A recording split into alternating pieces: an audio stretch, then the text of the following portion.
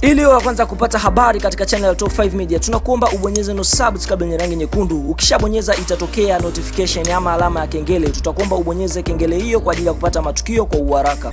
Mbwana Samatta ameweka rekodi ya aina yake katika uwanja wa Wembley. Ifahamike kwamba amekuwa mchezaji wa kwanza kucheza katika uwanja wa Wembley, ambapo amecheza akiwa na timu ya Aston Villa katika mchezo unaofahamika kama Carabao Cup finali. Na mpaka sasa hivi Mbwana Samatta ameweka rekodi nyingine ya kuwa Mtanzania wa kwanza kufunga goli katika dimba la Wembley pale. Pia fahamu kwamba Mbwana Samatta pia amefunga goli hilo katika dakika ya 41 huku akimalizia pasi safi kutoka kwa Anwar El Ghazi, ambapo amepiga diving header ama amepiga kichwa mbele ya mchezaji wa Man City anayefahamika kwa jina la Fernandinho. Ifahamike kwamba mchezo huo mpaka sasa hivi bao ni 2-1 huku Man City wakiwa wameanza kushinda goli lao kupitia kwa Sergio Aguero akimalizia kwa pasi kutoka kwa Phil Foden na kushinda goli katika dakika 20, huku wakaja kujipatia goli la pili kutoka kwa Rodri akimalizia pasi safi kutoka kwa Ilkay Gundogan dakika 30.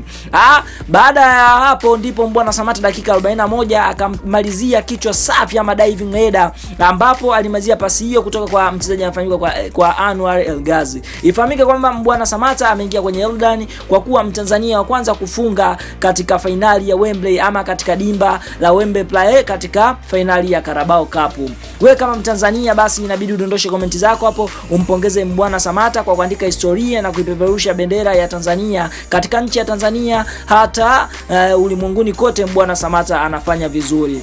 Si tunalaziada, tunachokusi tu ni usubscribe, usahau tu kudondosha maoni yako kwa Mtanzania huyu ambaye amefunga goli kwa mara ya kwanza katika dimba la Wembley katika mchezo wa Carabao Cup. Tunalaziada, tunachokusi tu ni usubscribe. Bye.